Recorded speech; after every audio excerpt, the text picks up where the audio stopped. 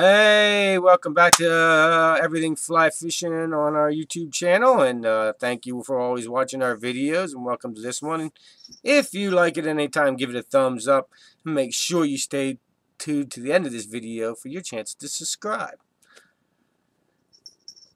In this video, we're going to teach you how to tie a Prince Nymph with one little teeny change, and at the end of this video, we'll tell you why we made this change. So stay tuned to the end of this video so you can see how we made this little teeny change to our Prince Nymph. Now, no more talking on the video.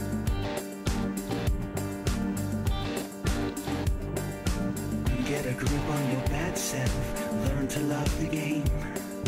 Get on down to the roulette wheel, and pray that the end comes and wheels will win its way. The hotel's not a lie, and the mystery's not the why. Oh no, silk is not the crime. No, it's the love, and it's the love.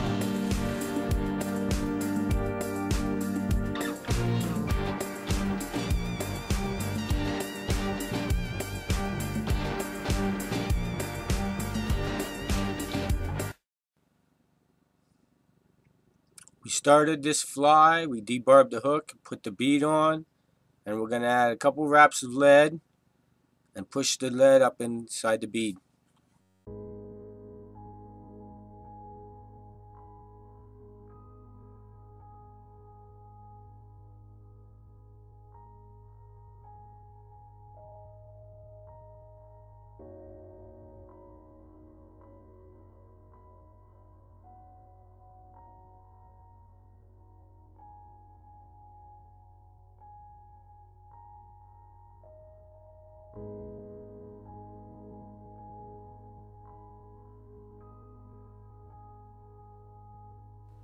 Now we're going to start our thread right behind the lead that we added and put it up to the, wrap it up to the bead, tie this, cinch the lead down, and then I usually add head cement at this point, let it dry.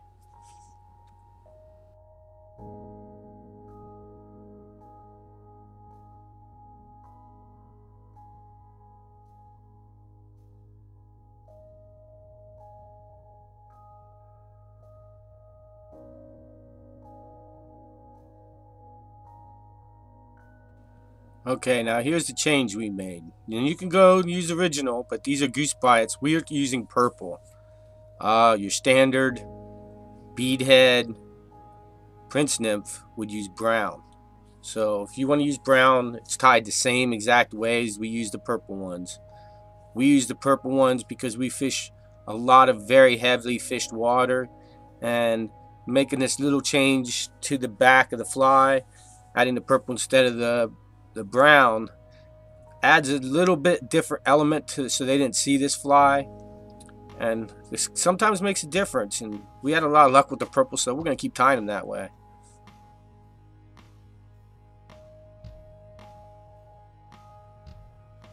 Now you might have to play with these tails a little bit. You want them to come out, if you never tied a stonefly, if you have tied a stonefly, you want them like a stonefly tail, but you want them to come out in a V. So you might have to play with them a little bit here, range around. Just put 2 loose wraps in at first until you get where you want, then cinch them down.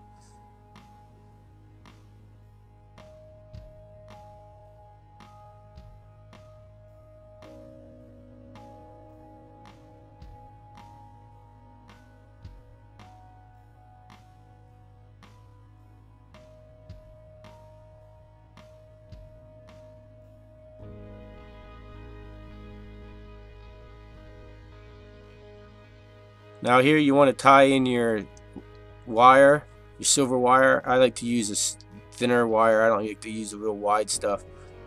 Get more wraps, more ribbing look to it. So you tie in your wire here.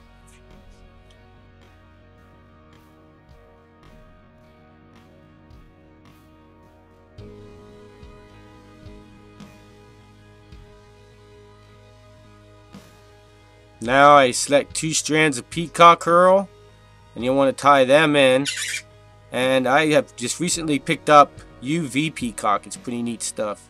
So you tie 2 strands of that in.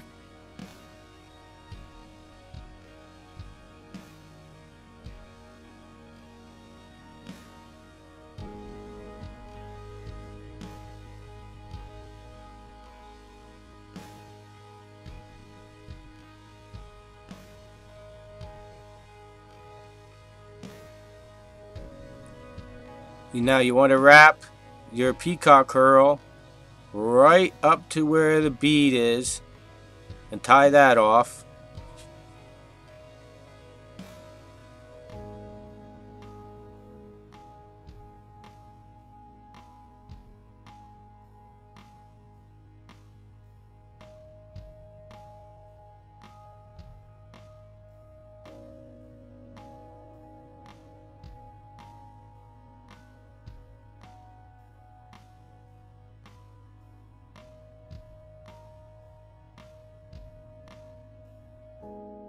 Now take notice here, when I wrap this wire up to where the bead is, I go the opposite direction I wrapped the peacock in. That will help make the fly more durable, and it'll make the ribbing stick out more.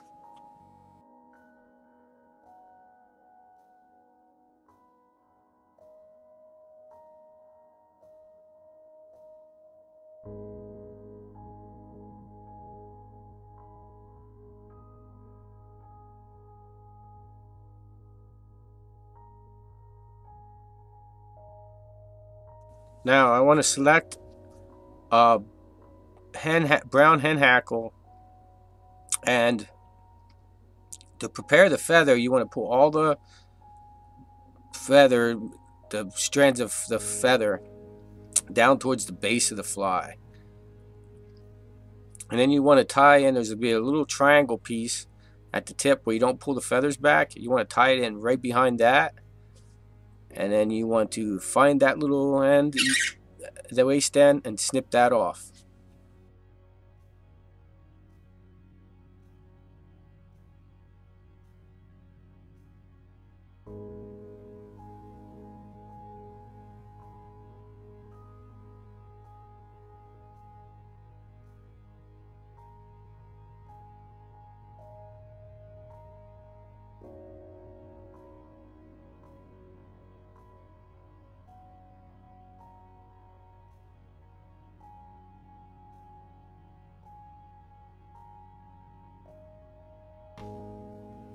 Now when you're pulling these feathers back to prepare the feather, and when you do this step, be very careful. You'll pull the strands right off the feather. You want to pull them back as you're wrapping this, basically hackle style, around the hook. So you want to pull these feathers back as you're wrapping it around, and then when you get to the, I think you only get one wrap. It's basically what I got, and then tie it off, and then when you pull the hackle fibers back, you should be able to see the very tips of them. You want to like one thread wrap over just maybe the tips to hold them so they're going straight back and not sticking up in the air. You want to kind of pull them back, add a thread wrap so they stay back.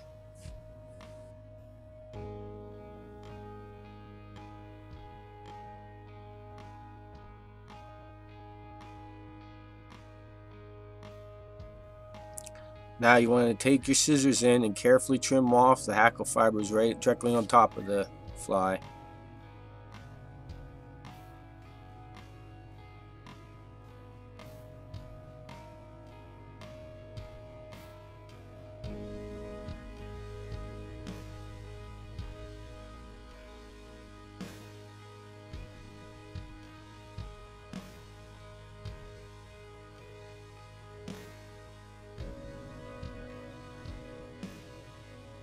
Now you want to get white goose biots. You tie them in on top, and I usually use the biggest ones I can find.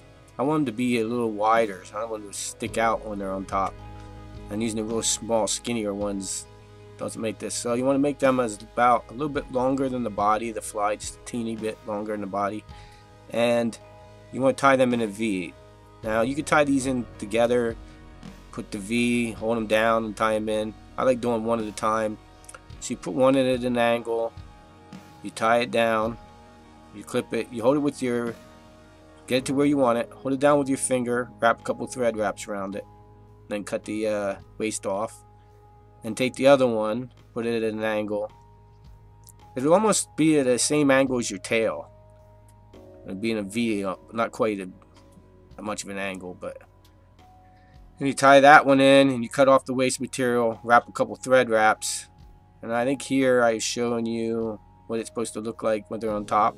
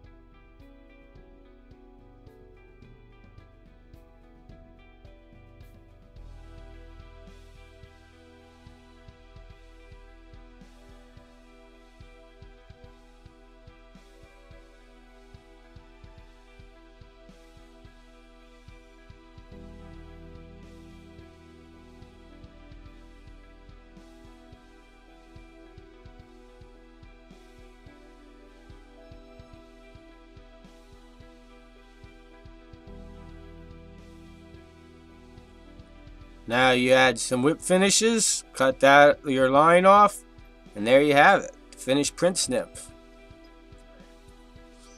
And if you're fishing heavy pressured water, try this on your different flies. Try different little things. You'll notice in a lot of flies I do, even like my basic pheasant tail, I'll add like a flash rib instead of a gold rib, or just something that makes it different than all the flies these fish been seeing all day long.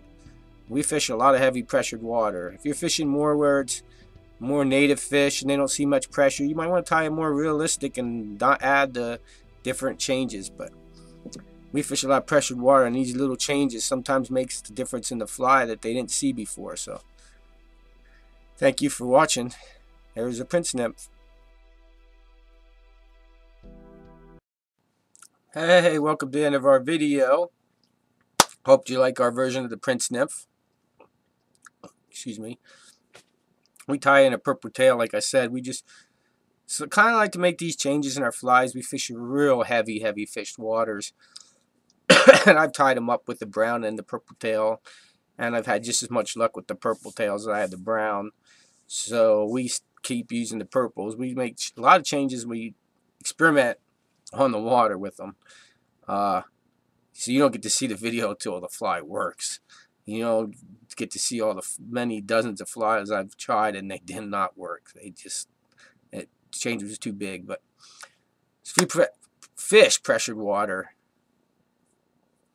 try a little changes in your flies and carry both in your box and see if it might work, because just that little change might make a difference, because they are used to seeing the same flies day after day. Might make it help you out a little bit. If you like this video at any time, give it a thumbs up. It helps us to get from getting banned on Facebook or blocked. We end up Facebook jail a lot when we post to these groups. I'm sure over half of our people watch us on Facebook groups. So make sure you like it. Subscribe. Subscribe gives us an opportunity to give you more giveaways. Like we're trying to work with a post-fly box, subscription box. They send you tying materials or flies in the mail, and they just don't want to work with us till we have more subscribers. So make sure you subscribe. That gives you an opportunity to give you more giveaways. Speaking of giveaways, the guy that won the 200 subscribers giveaway never got back to me with his address. So if you're watching this and I mentioned your name, go back. Here, I'll put a link right here. If you know this guy, try and get him to give us his address. Now, if you are the winner, and your name's mentioned in that video up there, get a hold of us. Go to Facebook. There's a link on this YouTube channel. If you go through, and there's a Facebook link there. Send us a private message on Facebook. Give us your address, and we get this stuff shipped out to you. If you don't get back to us with this, and soon, we'll probably redo another giveaway and give it away, because, I don't know, maybe he just doesn't want the stuff we were going to give him. I don't know.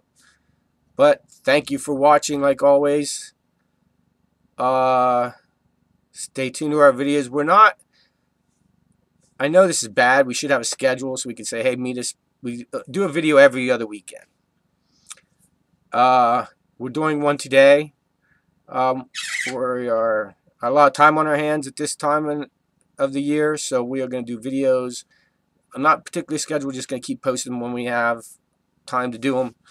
We're not busy doing other stuff. So, stay tuned. Make sure you subscribe so you don't miss any of our tying videos. And now's the time to tie. It's winter. Get ready for your fishing season.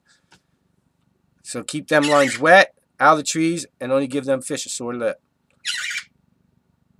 Thank you for the end of our video where you can watch fishing videos here, tying videos here. Subscribe here, and here's a video just for you.